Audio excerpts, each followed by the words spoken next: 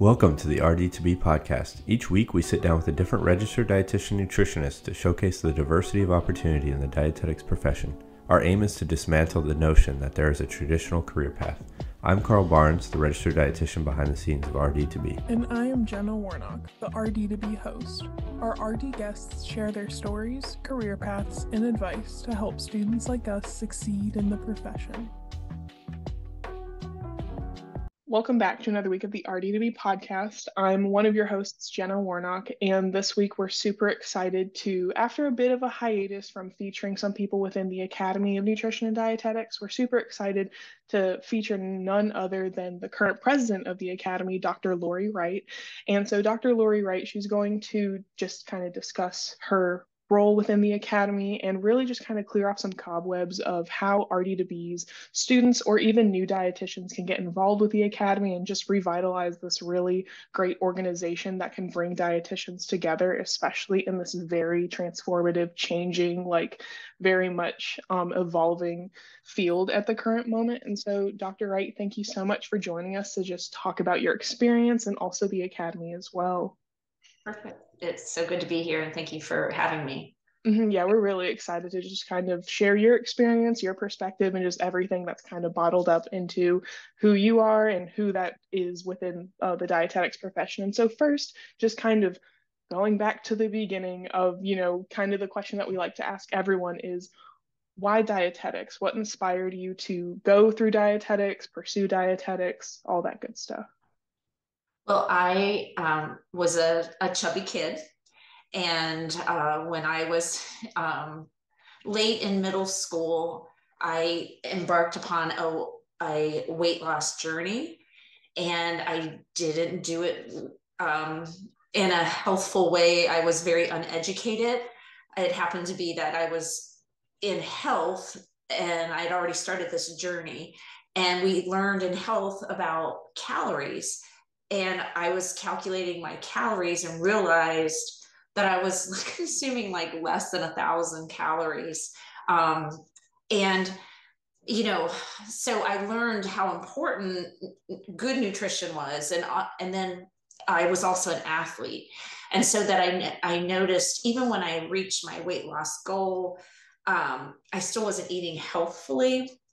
And I would not perform as well in my various sports. So, I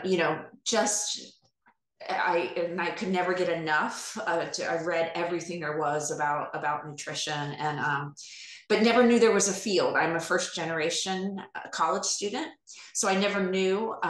My dad, you're going to college, you'd be a nurse or a teacher. That's all he knew.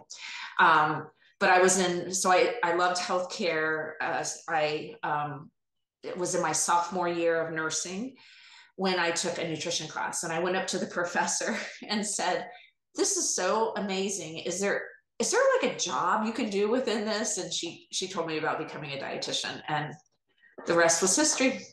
Oh, and I think your story definitely resonates with a very, it's definitely not to say that your journey isn't unique, but it's mainly just the concept of you're not alone in a lot, none of us are alone whenever it comes to our upbringing in dietetics, because you starting off with saying I was a chubby kid, I was just like, yeah, no, same, because it's just, and whenever it comes to just the inspiration with dietetics, it's great knowing that, it started so early in the sense of being exposed to it and then having it flourish in a positive way. Because we all go through our trials and errors Sure. with nutrition for sure. And it's great how you had that professor kind of gear you towards the direction that you really wanted to go with nutrition. And so after your undergraduate studies, and you get that RD credential, where did you see yourself flock to in dietetics? Was it, clinical, community, kind of where did you see yourself fall under? Well, especially when I was a new dietitian, I interned at the VA hospital in Cleveland, Ohio, while doing my master's at Case Western Reserve. And so I was very, and at the time, you really had three paths. You were either clinical, you were food service, or you were community. And training in the VA, I definitely went very clinical. I was very clinical. And so I was fortunate to get a position as a general medicine dietitian at the Tampa VA hospital. And so a good, many, many years, I was very clinical. I specialized in infectious disease. AIDS was, an epidemic at that point.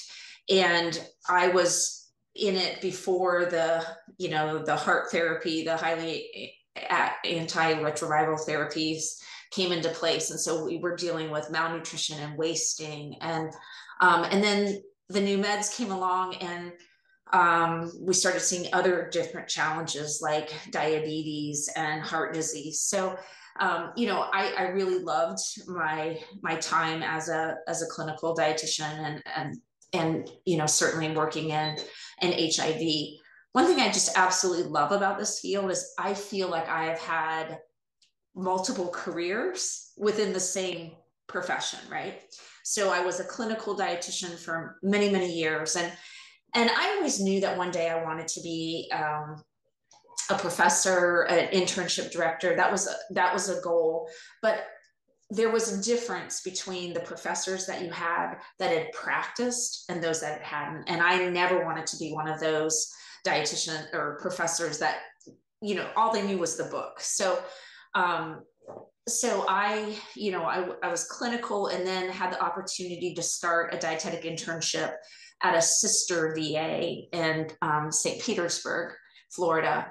And so I kind of finished out a 20-year career in the VA as first a clinical and then an internship director. About that point, when I finished the 20 years, I also finished my PhD.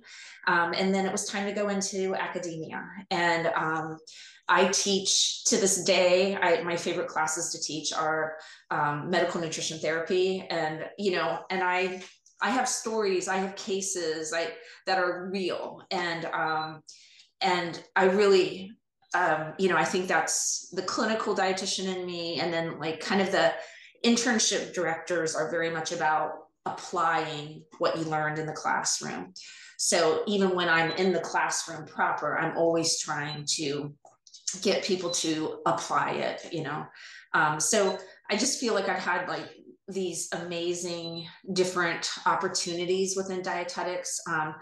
As a professor, I early in my time as a professor, I went back to look at nutrition and HIV, and it had changed tremendously. It had gone from malnutrition, wasting, hospital care to outpatient. It's a chronic disease now. And they're dealing with other chronic diseases too. And when I was working in this clinic, I found that the number one issue that they were dealing with was food insecurity. And it was a tremendous problem because if they didn't have enough to eat, there were certain meds that they couldn't take.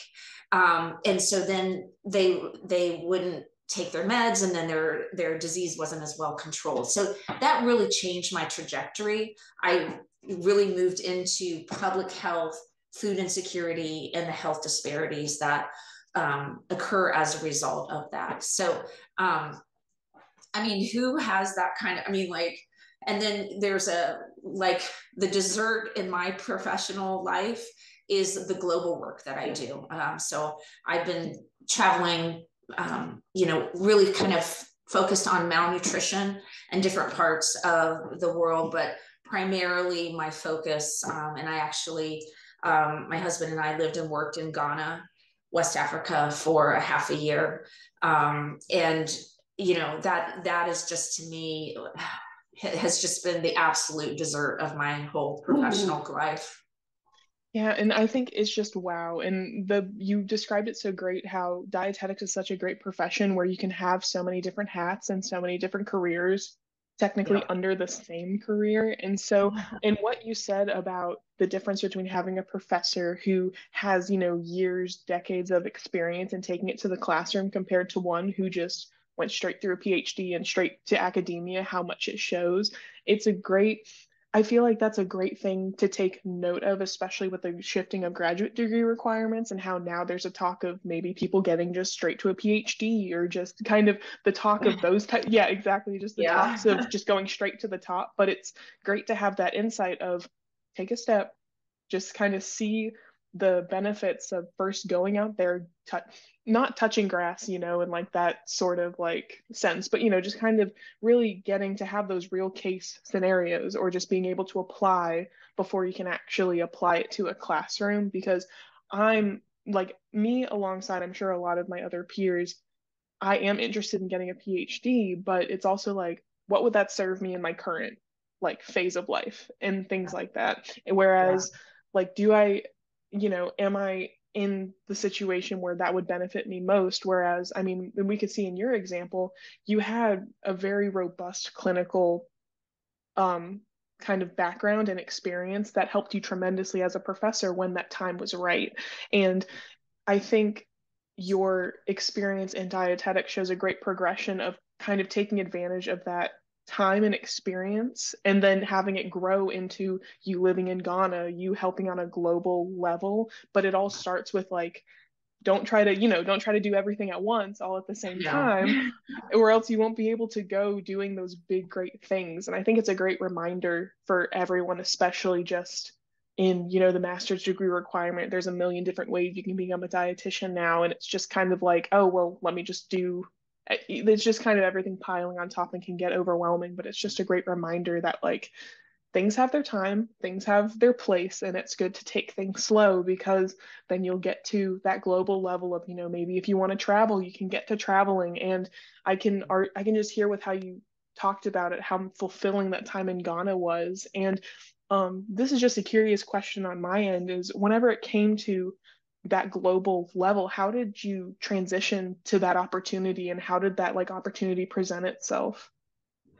I tell everybody one of my biggest pieces of advice is really, when opportunities knock, go for it. Don't hesitate, just go for it. And so I had I had had I'd done a study abroad with students to Belize, and at the time it was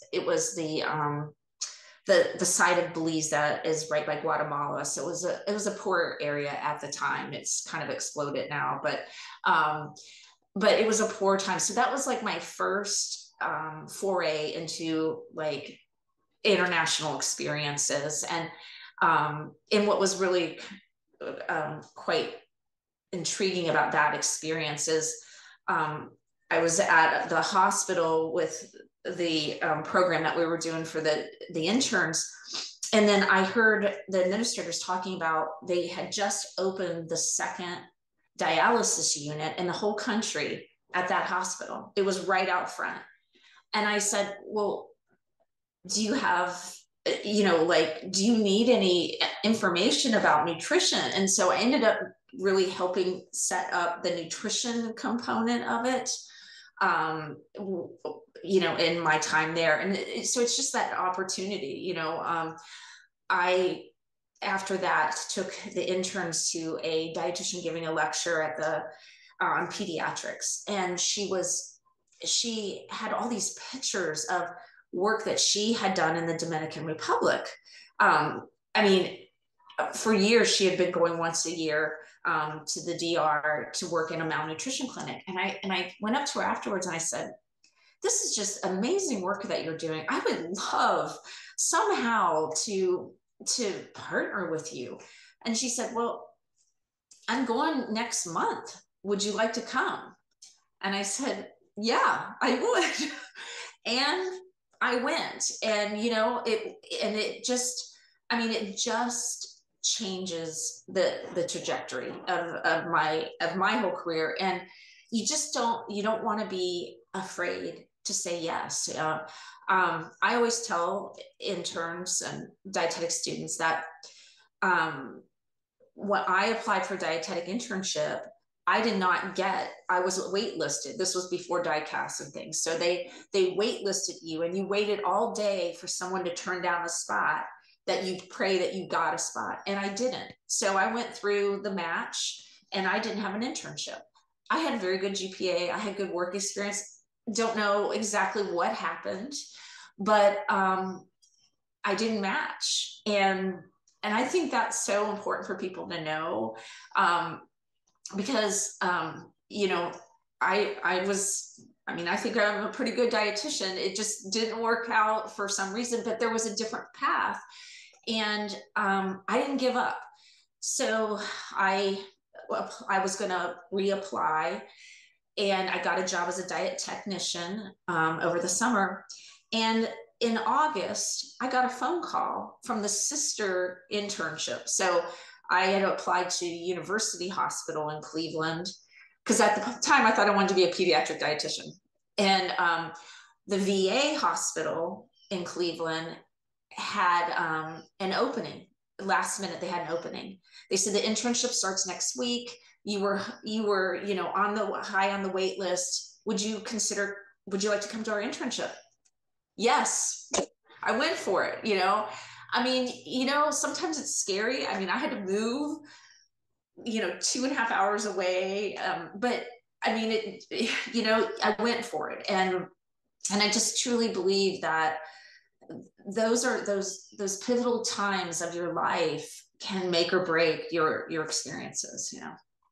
Yeah, and I think it's great because I feel like a lot of people in dietetics were just very calculated, very like, ooh, should I do this? It's kind of like analysis paralysis in that sense, where it's like I need to flush everything out before I say yes. But I feel like in the most like with what you said, the most pivotal moments, you say yes and then you figure it out later or as you go along, because that's really where, the growth comes from. And typically, and this is something that I heard from someone before, where it's like the more scared or nervous you are, the better it is for you in the long run, I feel like, because then that means that you're truly going into an area of growth, you're truly going in a direction that you need to go into. And I'm sure, just with you saying yes, even though you'd have to move in like 2 weeks time, that puts you on your path to the VA hospital in Tampa, like settling in, starting that dietetic internship in Florida, and then just like kind of having everything spiral into you on a global scale. And so I think like those types of decisions are great because they compound over time into these great, beautiful things. One as well being you president of the academy and just making an impact in that area as well. And so I think we have like just a great foundation of just what you've done as a dietitian and just how you've been able to really make the most of our profession, because we're definitely in an area where we're trying to make our voices heard more. We're trying to have more representation in the like healthcare community and just as a profession as a whole. And so I kind of want to talk more about the academy, how we can use it, and just also how students can use it. And so first, kind of going into what made you feel like you were ready or felt the desire to not apply, but to kind of run for president of the academy. Like, where did that all begin? So, my dad was, he is a retired police officer, and he was actually very involved in his organization, the Fraternal Order of Police. So I grew up going, our summer vacations were where the conferences were, and so service was kind of like, I grew up seeing service. And so when I became a dietitian, of course, I joined the district, the local association. But very early on, I was at Tampa VA. They had an internship. I was a preceptor. And I talked to the internship director and I told her, I want your job one day. And she's like, well, you're not getting it anytime soon, but I can help open doors so that'll build your experience and everything. So she recommended that I become a site visitor for the accrediting body, Ascend. And so my first volunteer experience was at the national level with Ascend. And what I want to tell people is that it's really important when you think about volunteering, think about what volunteer experience is going to benefit you as much as you're going to benefit the academy. Because, I got so much out of that volunteer experience. I learned every time I did a site visit, I learned about, really great things that programs were doing. And I would take that back to my hospital and share, but it also helped me. So when I had that opportunity to become an internship director, I was ready. I was so trained. I knew exactly what I was doing. And I had this amazing network of dietitians, dietetic educators. So if I don't quite understand an activity that'll fit this competency, I just reach out to my network and, and we shared, and it was wonderful. And to me, the absolute greatest benefit of this organization is the networking. It's that connection piece. It helps you, it helps you with your work. I'm an extrovert, obviously, so I love also that, those personal connections. But I just can't tell you how much that network has helped me. I remember when I started the second practice doctorate program, the DCN at University of North Florida. And, when you're building classes, you at that level, these are all experienced dietitians. So they're going to that advanced level now. And so you've got to challenge them, and a textbook isn't going to do it. So what I would often do is I would reach out to my network of friends that were, here's the expert in intestinal transplants. And that dietitian, would give a lecture and maybe share a case study for me. So, it was just, that's just one example of, how that network helped me. But I always encourage people to, again, volunteer in something that's going to help you, and then also share your skills. So, I think this is cliche. You probably get tired, RDs to be get tired of hearing this, but you guys are so good, like at social media and things like that. If, let's say, and I have an intern currently that's very interested in renal disease, and so she's volunteering with the renal practice group, and she's helping them with their social media presence.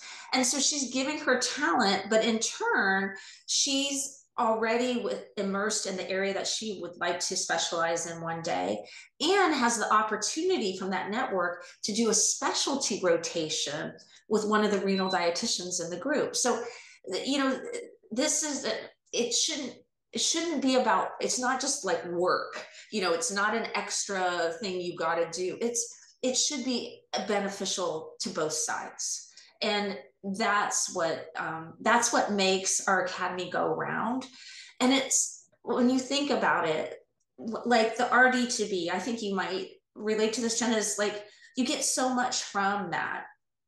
And the academy is the only professional organization that's 100% dedicated to nutrition and dietetics professionals. You can specialize in nutrition support and be a member of Aspen, but Aspen is made up of nurses and doctors and pharmacists, and that's great. But the academy is the only organization that is 100% dedicated to us, right? And provides help at every level. So there are all kinds of benefits as a student to, access to the journal and the evidence analysis library, but also even leadership opportunities for students. Do you want to be a scribe for the House of Delegates? Do you want to be a student liaison? So, I really feel that the academy meets us where we are. So even when you're registered and everything, that next level of benefits and staying up to date on all of, your continuing education, specializing, having those specialized credentials, it's just every level, and it continues to meet my needs. Yes, I've been in this a long time, but still, like, further leadership development and everything. So, that's, to me, what's so important that this organization is for us. And you all are our future. As corny as it is, you are our future. And I'm doing my best to move this profession forward. So it's going to be even more magnificent for you all in the future. But we need your help. We need you to be a part of us. Tell us what you need, what you want, what you dream for in our profession, and help us achieve it. The academy isn't a they, it is a we, That, like, truer words could not have been spoken, especially about the academy. And I love how you highlighted that the academy, we meet you where you are. Like, it doesn't matter if, because I've been a member, and I didn't know this whenever I was at community college, because I did community college first. I wasn't in a DPD program. I didn't start at a traditional 4 year. I didn't know that you could be a member and at a community college level. I like my first year, I was just like, oh, I'm not, like, it didn't count. Like, that's kind of that was the feeling I had. But then again, it wasn't until I started volunteering with RD2BE, and again, it was like that symbiotic. I love RD2BE so much, not just because I'm servicing the profession, I'm servicing others or things like that, but I have gotten like compounded so much in return. And one of that was just knowledge of the academy and just knowing how helpful it is and how helpful it is for students. But like, I want to say the first bit of information I got was because whenever I was talking to Carl about it, I was like, yeah, I mean, but I just have to wait until I get to my 4 year and then I'll be a member. And he's like, what? No, yeah. He was like, just do it. And I was like, huh? And so it's just like those little things where it's like you want to hide again, and it's like it's similar to what you said your goal was as president and things like that, is to uplift, to just kind of dust off those cobwebs and to make all the great resources aware. Because once I became a member, it's like you see these dietetic practice groups, these member interest groups, these different committees you can be on, the ways that you can volunteer. Like, for example, with the social media, like we have Chelsea, she's with RD2BE as well. And she found RD2BE through social media. And whenever Carl mentioned DPGs, she's interested in diabetes. So she joined the diabetes practice group, and she has become like at the forefront helm of their social media. And she is like an absolute go-getter. And now she has that great network now just because she took advantage of the academy meeting her where she was and where her interests were. And I think it's really great to highlight those things, not only for like, oh, you only get benefit once you're registered. It's no, it starts before, even before you're in a DPD program. It can start when you're at community college or when you're doing those prereq classes. Like, it really, like, that was definitely my first eye-opening experience with the academy and the great things that they can offer. And so kind of continue talking. I will Oh, say, yeah. like, No. just you got me thinking Yeah, more, yeah.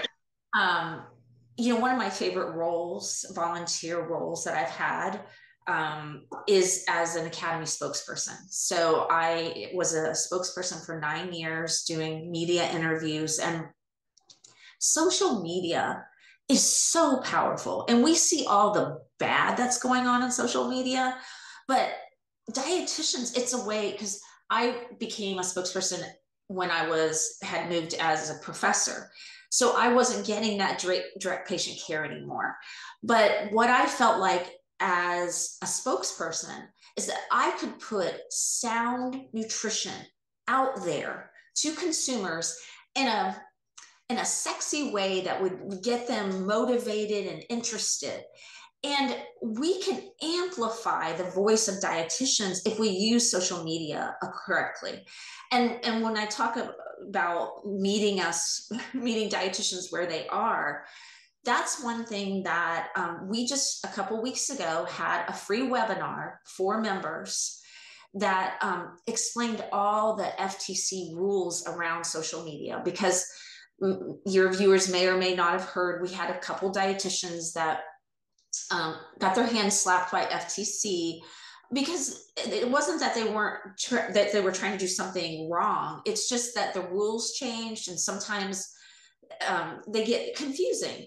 And so we had this webinar for members that it really explained the ins and outs. We had a very experienced social media dietitian, and we had 2 attorneys too. And that's available on the website, on the eatright.org, so that you can again, amplify the voice of dietitians, but do it in a way that you're not going to get in trouble. And, and then you're providing good to consumers. So, I love that about the Academy. Yeah, and I just want to note how, again, like how you said the Academy is the most up to date and 100% like invested into nutrition and dietetics professionals, how quick the turnaround was where you saw what was happening in the media, like with those dietitians kind of not, with how confusing FTC can be and everything. You guys did a quick response of this is something that we saw as an issue in the profession of, the kind of muddled FTC guidelines and knowing how we can follow them appropriately. You guys just turned around and was like, boom, free webinar with Yep. 3 very experienced and well knowledgeable people on the subject.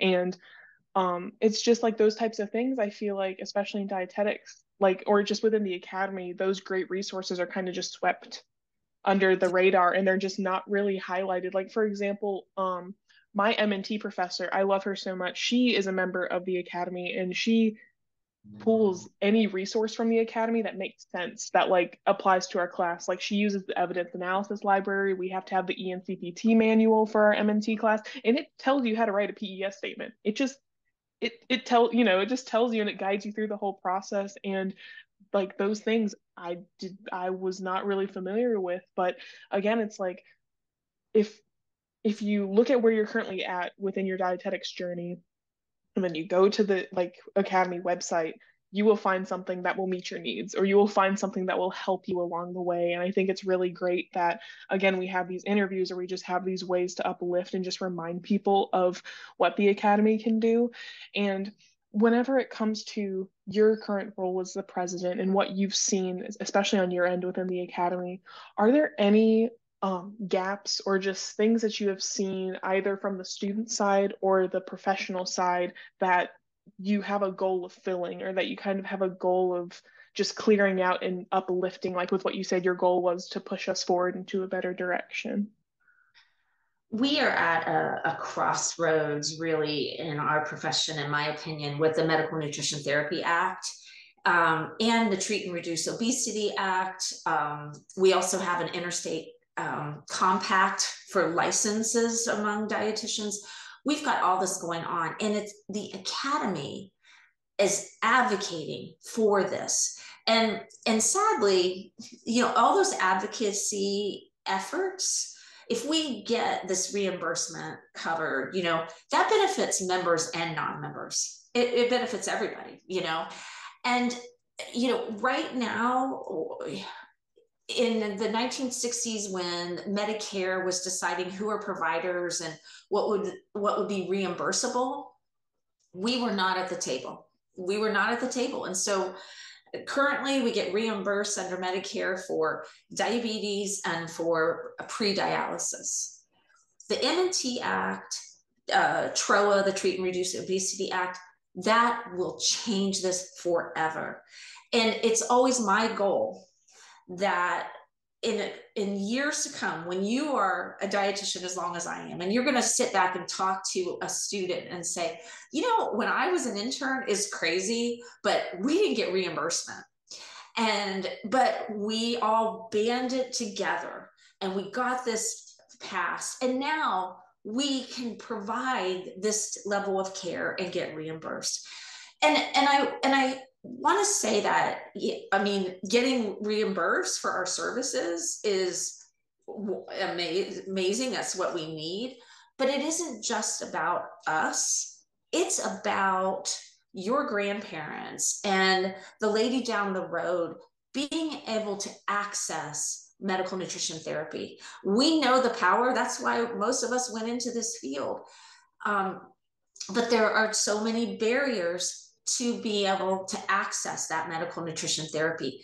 M&T will open up that access. And, the lack of access is what contributes a lot to the health disparities that we have in this country. And so that, there is a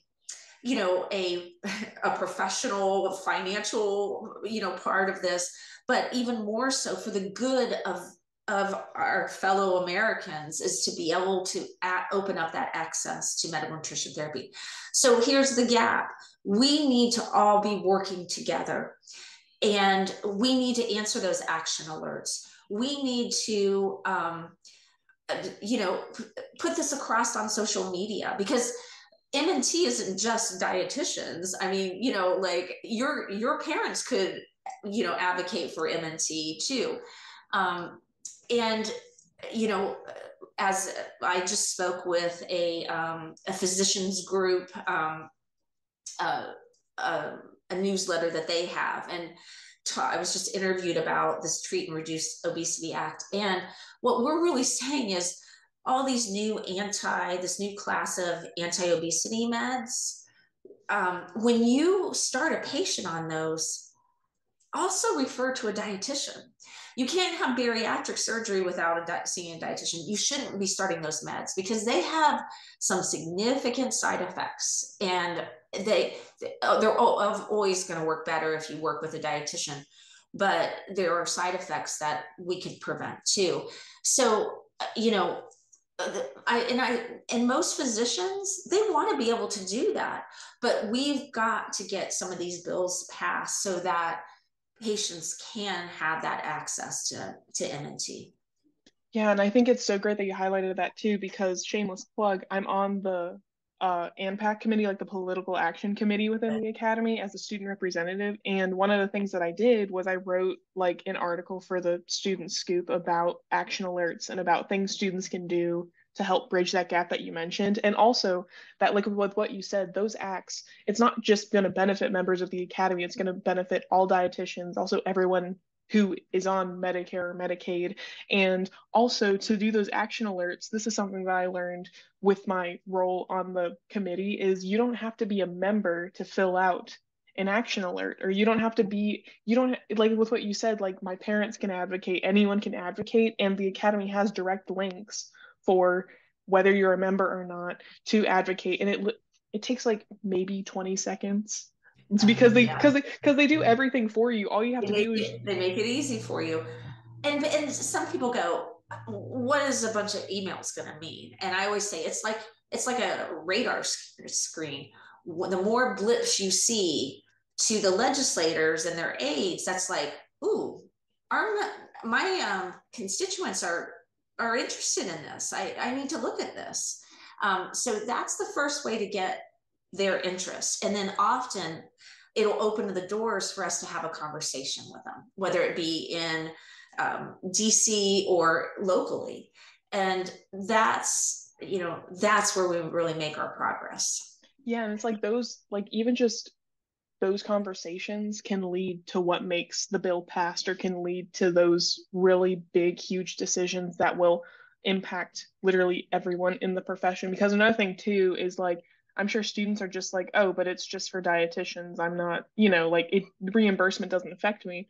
It's going to affect us in like, no, yeah. Like, and also with how we know we know how long it takes for these bills to pass. By the time that it would be when we're practicing dietitians, and when we would most certainly be the ones affected by it. And so like, I think it's great. It's also great to highlight that policy doesn't mean you have to be into politics, because the thing being is I I have absolutely like zero opinions whatsoever about the current political climate, but I applied to be a student representative for the AMPAC committee just because one, it's good to know. Knowledge is power in that sense. And also like again, you want to take advantage of those positions to not only, benefit you, but also benefit the community. Like you want to spread the word. And with me in that experience, you can be so withdrawn from political opinions, but still be involved in policy in the sense that it'll positively impact everyone. Like the M&T Act literally has no negative, there's no, it's either increasing access or no act, like still limited access. Like it's very easy to see which one's the beneficial for literally every party. And so just whenever it comes to, bridging that gap within policy, it has nothing to do with whose side you're on, who's what, who you think should be what. It's really just it's the common courtesy of everyone should have access to MNT, and whether or not we have enough people doing an action alert to show that they agree and things like that. And so it's just so important that we just bring this up, because and also just distinguish it from all the other crazy stuff happening that, Right. we're just focusing, exactly. You can Right. focus on just the stuff that matters in dietetics in the sense of increasing access and all those things, which is super important. And whenever It's it a comes, nonpartisan, right? It's yes. nonpartisan. And MNT is low cost, high value. We can prevent so much and manage so much for very little when you think about it. Mm-hmm. Yeah, and As like, a bypass surgery, no, exactly. And another thing too is like the list of what the M&T Act would also cover is like so long. Like for two things versus I know it's over 20 different things that M&T Act would cover, which is insane because like with what you said, even with your experience of seeing seeing the research and stuff on HIV and AIDS, at the beginning it was very acute malnutrition. It was very much, hey, treat what's currently going on, and now it's shifted to a more chronic disease lens. It's similar to MNT. It's definitely shifted from just MNT in general. It's definitely more preventative rather than, of course, there is a sector for acute maintenance. Of course, there always will be, but the majority of what America needs is chronic disease management or chronic disease prevention above anything else. And the M&T Act would directly address that. And so for dietetic students out there, you can absolutely be involved as a student. And we do, of course, like everyone should be a member of the academy, but you still can participate and advocate even without being a member. But that's not to say disregard the other great benefits of being a member of the academy, because it's really, I mean, we kind of touched base on just a handful of things, but really it's just a never ending resource library. And yeah, and so don't, oh yeah, You no. attended FNC for the first time. And Mhm. I remember my first FNC, I just graduated and started as a dietitian. And it was just like, oh, I mean, all these famous people, these cutting edge presentations, but it was like seeing these thousands of people that we all spoke the same language. I mean, it was like an instant, like you could see them in the elevators, right, or the hallways, and you would know that they were dietitians, and you just felt this kinship. That's what membership is about. I mean, it's us working together. This is your all's profession. You need to start as a student so that your profession is what you want it to be. And it saddens me when you have dietitians that are like, well, we don't get this and we don't have that. And have you been a part of the solution? I mean, because it's just every other volunteer and us working together trying to do this. We could use more of our kinship to move this forward. Yeah, and I'm so glad that you mentioned Fancy because yeah, with this past October being my first one, it was completely eye-opening. Like, and it was so because I mean, almost 10,000, it's almost 10,000 dietitians crammed into a little convention center, and Yeah. just the every like everywhere you saw, it was just dietitian, dietitian, and again, it's like you could have those conversations or talk about these things that you really can't talk about with, it's not like it's a reserved conversation, but it's more so like you could go off the walls and they'd be like, yeah, yeah, yeah. Like it would just be, Yeah. like they Yeah. would understand what you're saying and just kind of sharing and collaborating. And I've made so many, the amount of hands you shake, the amount of people you talk to. Like I remember that Saturday, because I'm an introvert, like I am very selective with my social interactions, but I was literally like fired up for about 10 hours just for that Saturday because I was talking to everyone, shaking it, but it was all enjoyable. But by the time I get back to my hotel, I'm like, oh, I just talked to 55 people today. So, like caught up with you, but it was such a great feeling. And Well, hopefully you were at the opening too. oh yeah, yeah. And it was just, it was all just good vibes all around and everything, which again, it's like people can still get that experience within the academy. And also a lot of things are virtual too. Like I'm glad that like we're mentioning that too is Fancy, like the Food Nutrition Conference and Expo, that's once a year, big, huge thing. But like getting involved with DPGs, getting involved with your local state affiliates, most of that's virtual. I mean, they have their yearly and their annual meeting as well, but most of the time it's like virtual, like all the resources are virtual, and most of their meetings, if not all committee meetings, are on Zoom. So it's like you can get involved in a very flexible way, and also you can do the action alerts on your own time. Like there's just so many different, they provide a bunch of different avenues that you can not only get involved, but obtain your resources and just have a constant tap into like the most up-to-date resources, which is really great. And so like the Academy has adapted very well to just like what's been changing, the new things popping up. And um, it's just been like, it's definitely been an adapting organization with all the changes that have been popping up. And so whenever it comes to what you've done in your role and just the things that you've learned within the academy, is there anything and this might, I'm not sure where this question can go, but whenever it comes to your previous experiences, because you had such a robust experience going into being president of the academy, is there anything you wish you knew, or just things that you knew prior that really helped you to being president? Because you did talk about being a site visitor for Ascend, but maybe are there any skills or just things you wish you knew going in, or things that really helped you going in, just kind of getting a better idea of the skills that helped you or would have helped you within the academy? I think having such a variety of work experiences, but also volunteer experiences, because as I said, I volunteered as a site visitor and eventually was on the accreditation council.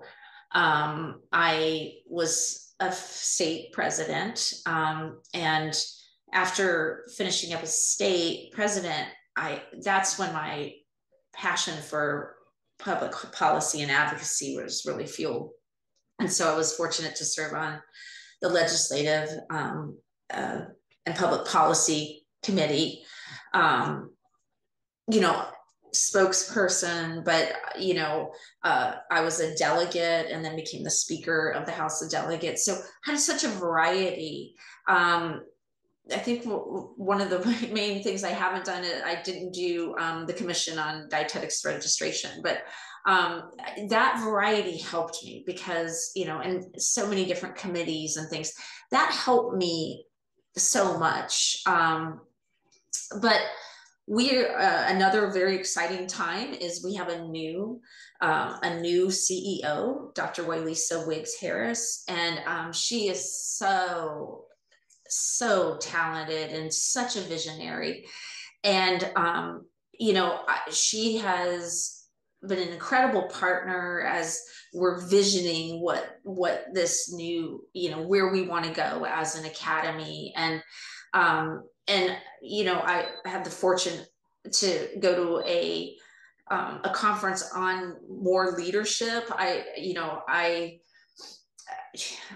really I'm trying to continue to grow my leadership skills. And I mean, I teach leadership, but yet I really felt that I needed to continue to grow my leadership skills so that, that I can be this partner with our new CEO and really do the best by the academy that we possibly can and help her be successful. No, definitely. And I think it's great to recognize, because and it's great that we're pulling from different ideas of, if you see an opportunity, take it, but also make opportunities if you see that you're not lacking, but if you see spaces or gaps that you could fill yourself in to kind of enhancement. Exactly, yes, enhance and things like that. And it's the great balance of, if things come to you, kind of knowing when to say yes and things like that, but also if you're like, hey, I would really want to learn more about that, kind of getting the balance of both so that you can truly maximize your experience. And yeah, and so again, just so many great conversations about the academy, your experience in the academy. And as we're wrapping up and just wanting to really hammer home student involvement and just kind of how students can feel a part of the academy, how students can continue their involvement even once they become a registered dietitian. And so just kind of with like the final ending note of, if you can like point students into directions that can maybe get their feet wet, or to just kind of get them started on the right track of being not only involved in the academy, but long-term involvement so that they can continue. Because I do feel like one thing too, and we're seeing this with a lot of practicing dietitians, is they're stopping their memberships. Like they've been members and then now they're just dropping it off. And so kind of painting the picture so that students know where to go, but also promote that longevity as members even after. So again, it's not just saying, oh, keep paying your dues, paying your dues. No, it's how can they continue that educational investment? How can they take advantage of the Academy resources? Just final thoughts or pieces of advice for students so that they can help long term. Yeah, well, tomorrow is National RDN Day. And I know that I still remember as a student, like writing my name and then writing RD next to it, that I couldn't wait to be at that point.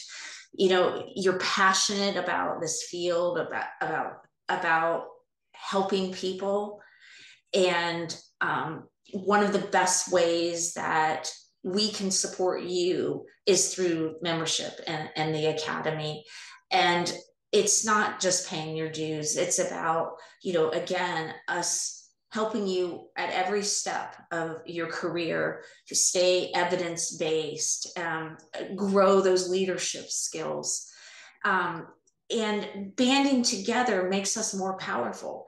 And it amplifies the dietitian, what the registered dietitian nutritionist is.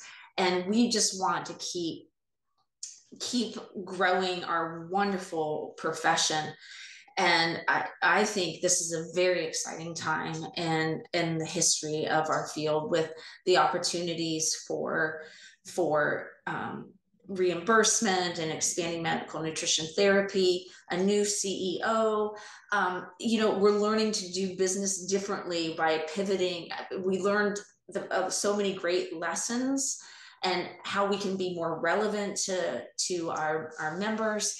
So it is a very exciting time, but we need you, and you will benefit more than you give. I always have felt that in anything that I've done. So help us come together and help us be part of the solution and making our profession better. And I think that's just such a great note to end on. And just knowing that you do get more out of it than you give, especially with the note of you get what you put into it. And so if you look for those resources, if you take a deep dive into the Academy website, see all the things out there, you'll be able to see just what resources they have, what things pertain to you as a student, new dietitian, seasoned dietitian, and just again, see how the Academy can service you where you're at. And so thank you so much, Dr. Wright, for sharing your perspective as president, your hopes for the future, and just ways that students can get involved. So we really appreciate having you here. Thank you. Thank you, Jenna. It was a pleasure.